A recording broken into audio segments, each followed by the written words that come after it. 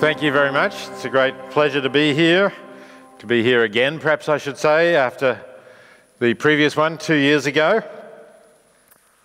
The theme that we are asked to speak on is a celebration of reason, and I do want to really stay with that theme and be positive in what I'm saying today. I'm sure that over today and tomorrow there's going to be plenty of religion bashing, plenty of criticism of superstition and faith and belief that lacks reason, and that's as it should be. That's an important role for free-thinking thought, for atheists to point out the deficiencies in attitudes to life that do not give attention to reason. But I want to focus on the positive in what I'm saying in the time here, and to emphasize what reason has achieved, the important things that we have really because of our ability to reason and the progress that we've made because of it. About 30 years ago, I wrote a book called The Expanding Circle. It's recently been reissued. It's nice when things you wrote 30 years ago still seem relevant enough to some publisher for them to decide to put it out again. So it was reissued. They changed the subtitle slightly. It had been subtitled Ethics and Sociobiology, but sociobiology is not a term that's very much even used now. So the new subtitle is Ethics, Evolution and Moral Progress. And it's particularly the ethics and moral progress aspect of it that I want to talk about. But the book began, and really the theme of the book in a way, you could say that if I was preaching a sermon today, this would be my text. The theme was a quote from W.E.H. Lecky. I don't know how many of you have heard of Lecky, but I think it's appropriate that his name be mentioned at an event like this. Lecky was a 19th century historian of ideas. He wrote a 2-volume work called A History of the Rise of Rationalism in Europe, still very much worth reading, published in 1865. And he wrote a somewhat better-known work called A History of European Morals from Augustus to Charlemagne. In other words, from the period of the Roman Empire and the rise of Christianity. And although you might think that from a conventional point of view, a history of European morals from the Roman Empire to the rise of Christianity would be positive about the rise of civilizing Christianity and the decline of paganism and so on, Lecky is not at all like that. Lecky can see a lot of good in the Roman ethics that actually got lost in the rise of Christianity. But the theme, the text, as I was saying, is actually a quote from Lecky, which I'll now read you. The moral unity to be expected in different ages is not a unity of standard or of acts, but a unity of tendency. At one time, the benevolent affections embrace merely the family. Soon the circle expanding, you can see where I got the title of the book, soon the circle expanding includes first a class, then a nation, then a coalition of nations, then all humanity, and finally, this, remember, was in the mid-19th century, and finally its influence is felt in the relations of humans with animals. I think if Lecky had been around today, he would have been able to say that that vision of his was vindicated, is being vindicated. Of course, we haven't fully extended morality even to all humanity properly, let alone to our dealings with the animal world, but I would say we're getting there. And indeed, the theme that we're getting there is the theme of what I want to talk about. And in doing so, I want to draw on another remarkable book, much more recent one, that I think can stand with W.E.H. Lecky and in some way continues the thought of my own little work, The Expanding Circle. with attribution, of course, and that's by Steven Pinker. And Steven Pinker, some of you may have known from his book, The Language Instinct in particular, or The Blank Slate. He's a professor of psychology at Harvard. His most recent book is called The Better Angels of Our Nature. Now, you might say, what am I doing here at an atheist convention praising a book that has angels in the title? Well, it's a quote from Abraham Lincoln, who talks about, I guess it's very American that, even people who are not particularly religious will use quotes like better angels or inner demons. The book, in a way, is a contrast between the inner demons of our nature and the better angels. But I think we can safely take that as metaphor. So, in The Better Angels of Our Nature, Pinker addresses some really big questions, like, are human beings essentially good or bad? Have we witnessed moral progress throughout recent history, or moral collapse? Do we have grounds for being optimistic about the future? And there's a lot more specific questions too, which are really interesting. For example, what do we owe to the Enlightenment? Is there a link between the human rights movement and the animal rights movement? Why are homicide rates higher in the southern states of the United States, the Bible Belt, than they are in the northern states? How does a president's IQ correlate with the number of battle deaths in wars in which the US is involved? There's an interesting little statistic for you. And the answer is, I'll give you that one now if you like, the higher the president's IQ, the lower the number of US battle deaths in wars in which the US is involved. And finally, are we getting smarter? And is a smarter world a better world?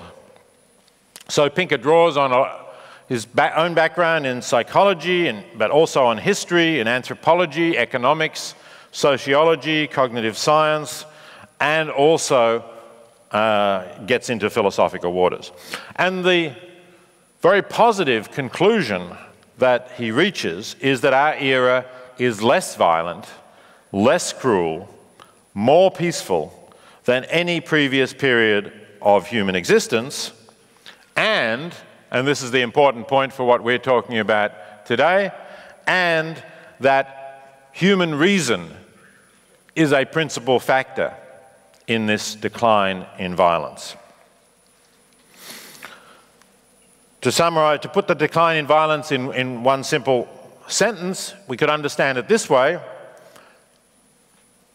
People living in the world today are less likely to meet a violent death or to suffer from violence or cruelty at the hands of their fellow humans than people living in any previous century.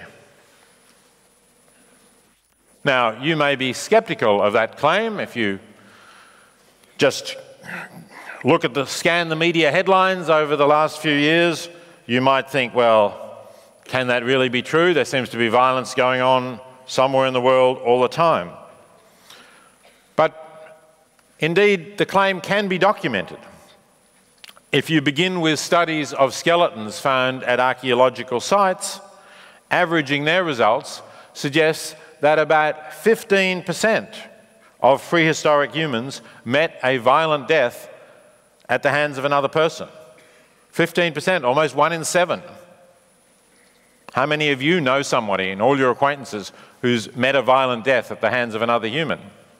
Maybe some of you will be unfortunate enough to know one, but certainly not a seventh of your acquaintances. And it's not just looking at skeletons from archaeological research. If you look at evidence that we have of contemporary or recent hunter-gatherer societies, that shows a fairly similar sort of average rate of violent death. Whereas, if you look at state societies, so the first important factor in the decline of violent death is the development of the state. And although we know that states can be violent themselves and bloody, the most violent state in terms of killing its own people appears to have been the Aztec nation of Mexico, and in Aztec Mexico, about 5% of people were killed by others, it seems, 1 in 20. Whereas in Europe, even during the bloodiest periods of European history, such as the 17th century, the 30 Years' War, or the 20th century, which we know saw 2 terrible wars, deaths were only around 3% of the population. So the data indicates that Thomas Hobbes was really right in the 17th century when he said that without the state, life is likely to be nasty, brutish, and short. But apart from violence by war and by tribes fighting each other, even within tribes, there is less violence. Murder itself is declining. We sometimes have these rather mythical pictures of peaceful nomadic tribes, and we contrast that with our own big cities. But actually that idea is wrong. Even if you look at the tribes that have been most praised for their pacific nature, such as the Kung of the Kalahari, or the Inuit of the Central Arctic, or the Semai of Malaysia, turns out that their murder rates are roughly comparable to those of Detroit, a city in the United States with one of the highest murder rates, when, of course, we're talking about as a percentage of population. And so there has been a civilizing process in the States as we have developed. And in fact, to answer that question, why is the murder rate higher in the southern states of the United States than in the north?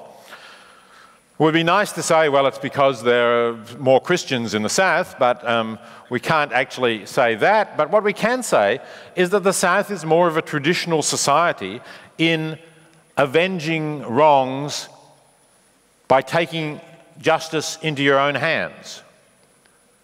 There is good evidence that people are more likely to take retribution into their own hands in the South than they are in the North.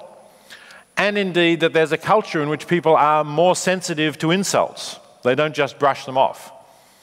And you can test this in nice little psychological studies in universities where you have students from both the South and the North, and you set up experiments where they think they're going to do something like answer a questionnaire, but actually somebody bumps into them in the corridor and then says, "Get out of my way, you asshole."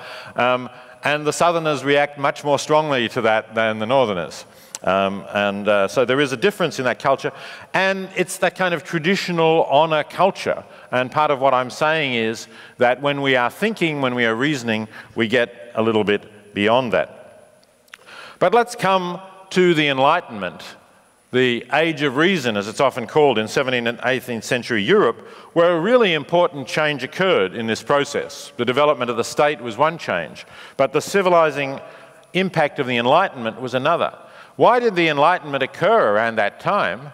Well, one important factor that precedes it is the invention of the printing press, and the idea that you now have a European community of ideas in a way that was much more difficult before. Not that you didn't have it, but it can spread much more easily because of the cheap communication of ideas. And revolution, as important as what we're starting to see, what we're seeing now, with the internet, another further stage of this communication of ideas. But it was during the Enlightenment that voices began to be raised against things that had previously been taken for granted in this traditional society that did not reason and did not criticize so much. Slavery is one obvious example. Torture, the use of torture as a routine state instrument. Despotism, the overthrow of the Ancien Regime in France and elsewhere.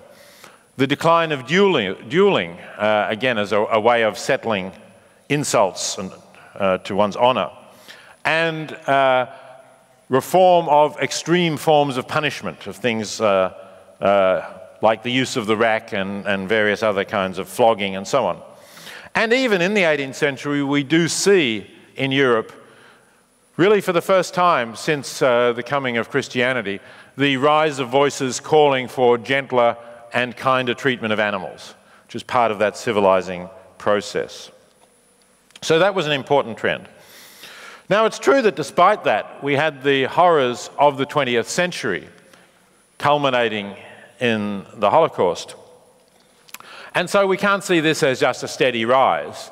It's more like you would see it as, I guess, the stock market's dips and falls, but still generally tending upwards.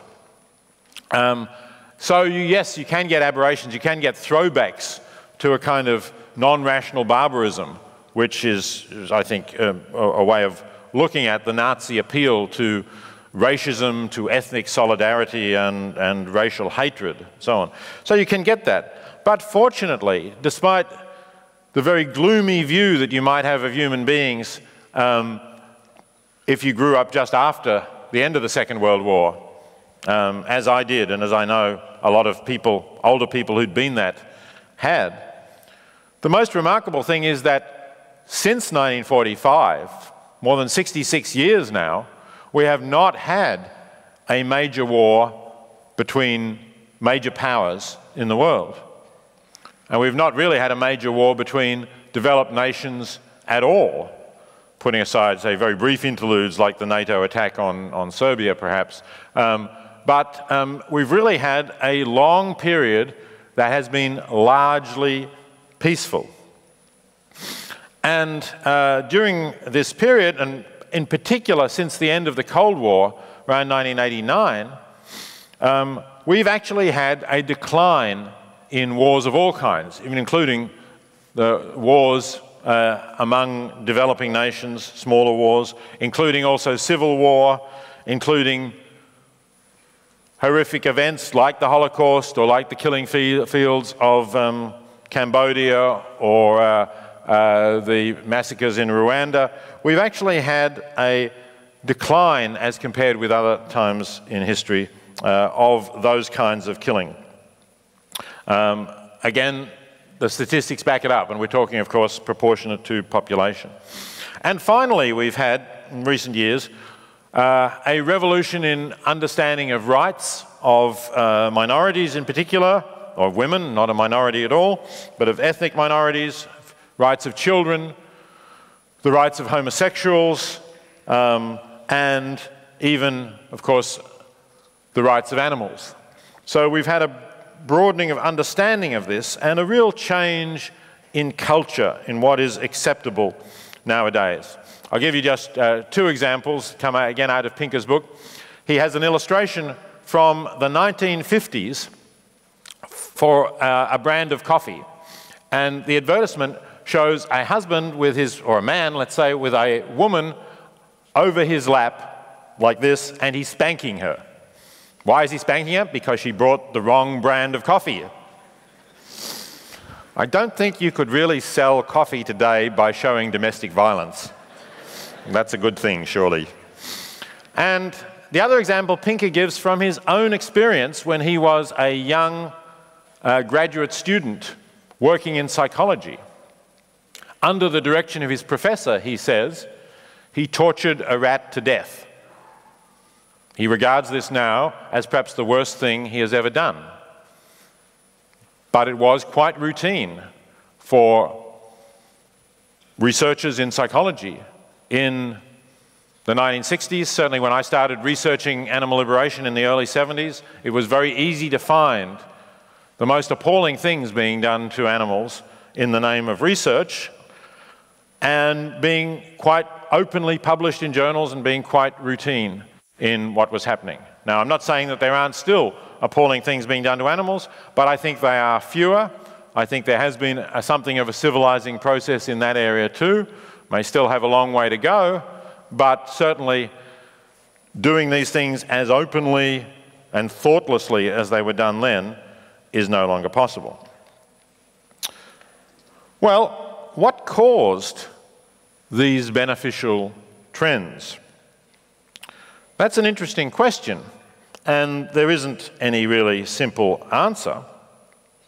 I've talked already about the state monopoly on force, which seems to have been a good thing, the invention of the printing press and the spreading of ideas, Also the spreading of commerce, which makes it possible for people to cooperatively work together to prosper across national boundaries as well, and therefore to have more at stake if they violently attack others.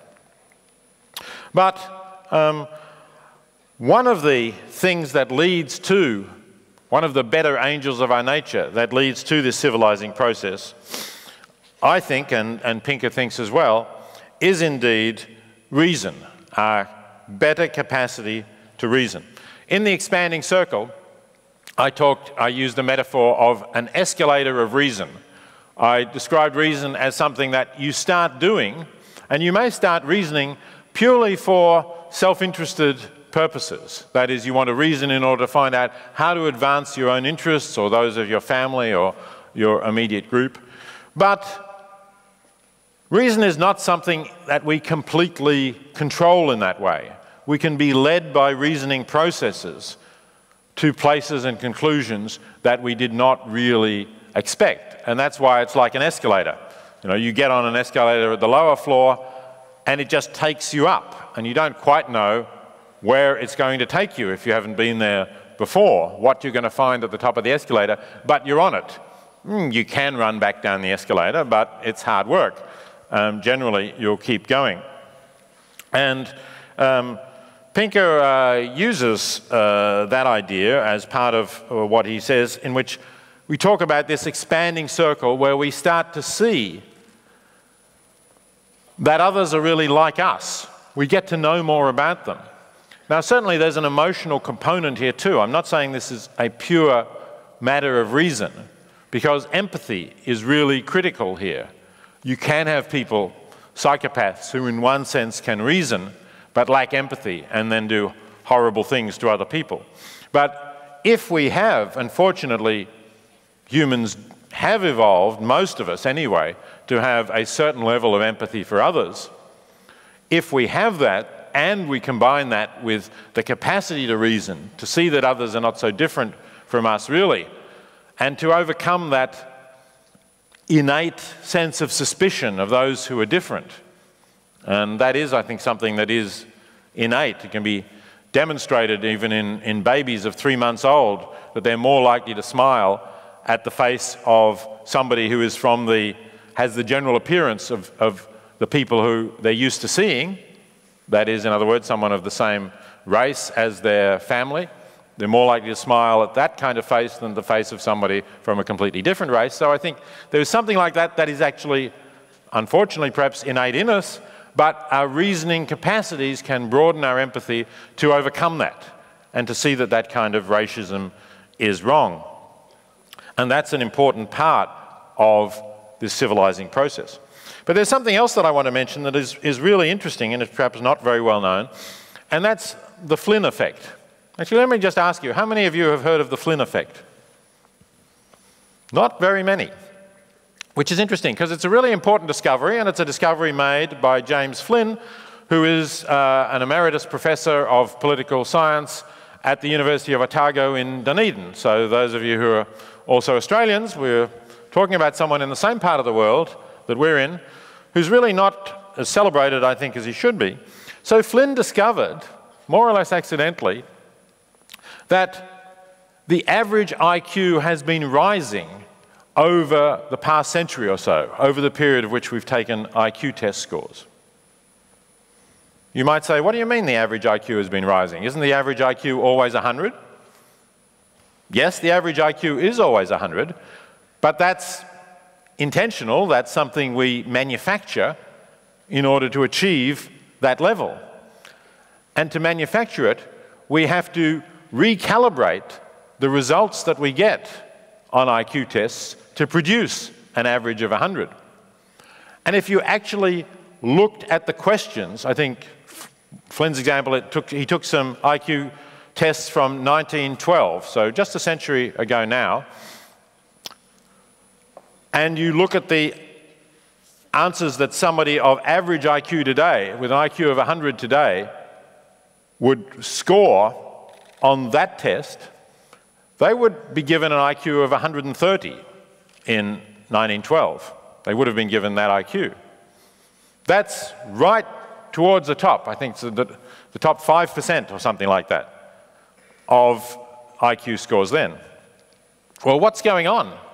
I mean, how could we really be becoming smarter in such a short period of time? You can't get genetic selection that would produce that in a century. But what is going on, I think, or Flynn and Pinker and others who've studied this think, is that we live in a different world. We live in a world in which we're much more used to using symbols and abstract ideas. And that this is a large part of what's actually happening here. It's not just better education. You might think we've got better schools, and that's what's going on. But actually, people do better in those parts of the test that you can't really educate for. The more abstract questions, IQ tests, the kinds of shapes and things like that, what is here. It's things that where education doesn't make a big difference that we see this rise. So we live in a more symbol-rich environment, and scientific reasoning has spread, and that makes a significant difference, I believe, to the way we think about the world, and it makes a difference morally too, that we think better about the world, we think in a way that enables us to take account of more abstract ideas, like the idea that in some sense humans all have equal moral status, or we ought to respect human rights, or that we ought to consider the interests of animals as well. And we think through some of those traps of, say, defending our honor, which so often leads to violence, leads to people refusing to back down. And for that reason, we're better able to avoid war. Pinker used the example of the Cuban Missile Crisis. Imagine if Kennedy and Khrushchev had just stood on their honor and said, no, I'm right, I'm not going to back down. We may not be here today to talk about it. But they could see that this was a kind of a trap that they needed to get out of, that two nuclear superpowers were on a collision course. And they could see that it was more important to think about the consequences than to think about their honor or losing face or something of that sort.